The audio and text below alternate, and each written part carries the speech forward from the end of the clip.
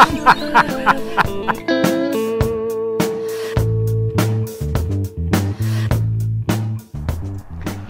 it's a crisp Monday morning here, and Mr. J is just heading off to work as I head out to the annual vegetable garden. Now it's much too cold to do any planting or moving any soil around, because that's just going to destroy its structure.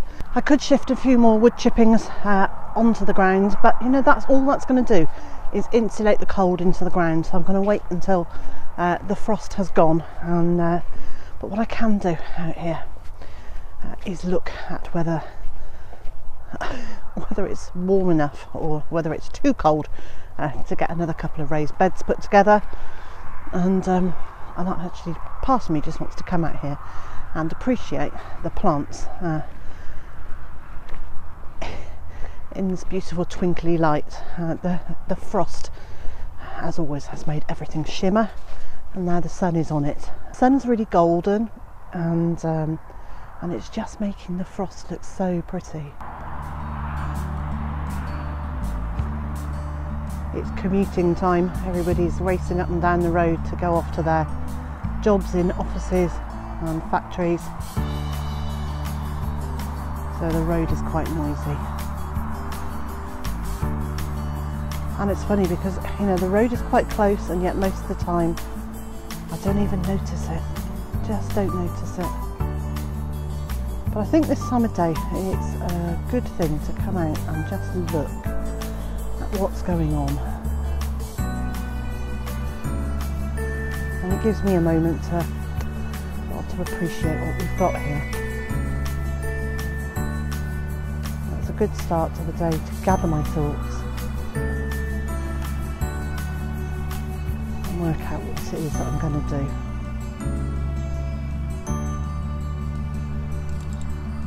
And Monty's out here enjoying the warmth of the winter sunshine with me. Although I've got to say, it must be pretty cold to be sitting on a surface that's a bit frosty. You right there, boy? So the frost has knocked back the pumpkin and squash plants. They're very definitely looking quite frosted. But it has revealed that we've got several small squashes. They're not very big, about the size of my hand, but there's two that size and a couple that are smaller. Now, almost inevitably, a couple of days after a party with small children, both Mr. J and I are sounding a little bit coldy and feeling a little bit coldy, but you know, small price to pay to spend some time with your grandson, isn't it, really? But you will have to excuse if I have croaky voice moments and I'm sounding a bit bunged up. It's because I am a bit bunged up. But we were saying this morning over breakfast, since we've been here, how few of those minor ailments we get, less colds, less coughs, less sore throats, than we did when we were working in offices all day long.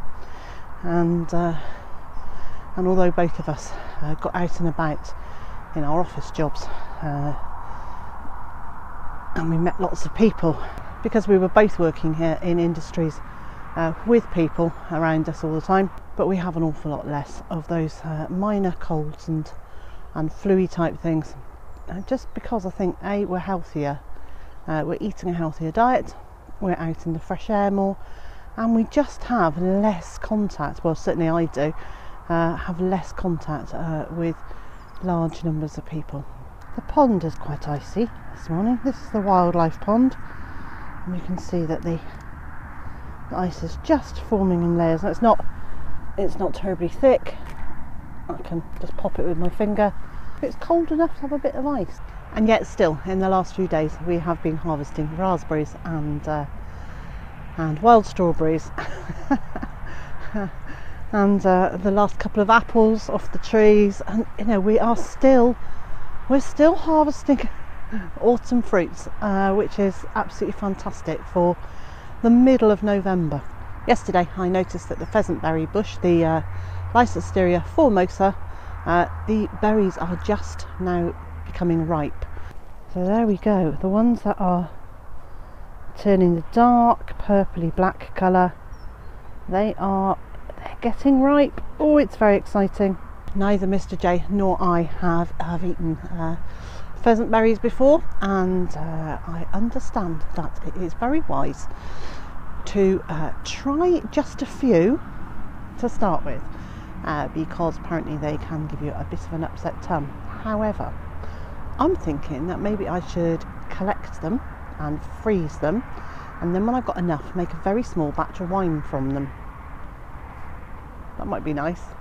So I'm still undecided with what I'm going to do today. It will be something outside. There will be a woodwork project involved somewhere. There are two main projects on the go. One is to get the rest of those raised beds made, and the other one is to finish the covered run in Big White Field, because it's really not all that long before we are likely to get a lockdown again. And in case you're not familiar with it, the lockdown is the name that many of us UK poultry keepers have given to the government instruction that our birds have to be kept under cover, which we had to do between beginning of December and the end of March. It's 4 months of having your birds under cover all the time, and for birds that are used to free ranging, that was quite tough, and for poultry keepers who are used to their birds free ranging, that was also quite tough. And in some places it was as much as 5 months, possibly even 6, I can't remember, but it was a long time. And it's done while the migratory birds are passing overhead to try and minimise the risk of avian flu being contracted into domestic and commercial flocks. And so it didn't matter whether you had 20,000 birds or just 2 birds, they still had the same rules applied to them, and there were additional biosecurity measures that we had to do. And DEFRA and AFA, who are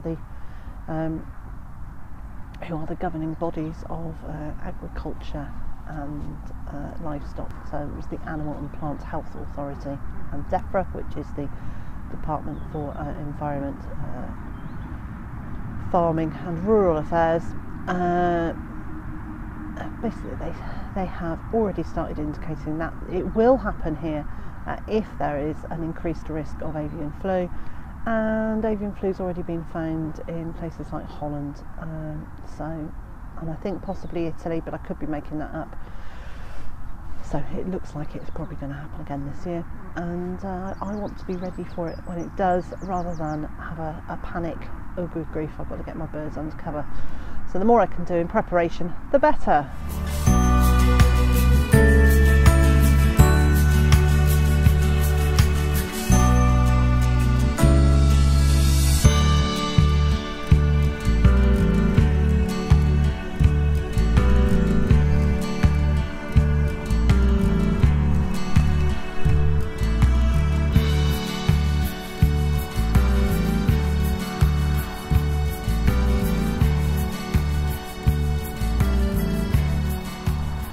And I'm going to leave them to it in that little scrubby patch of singing nettles, because that is one of their favourite places to lay, and I don't want to put them off laying any eggs today.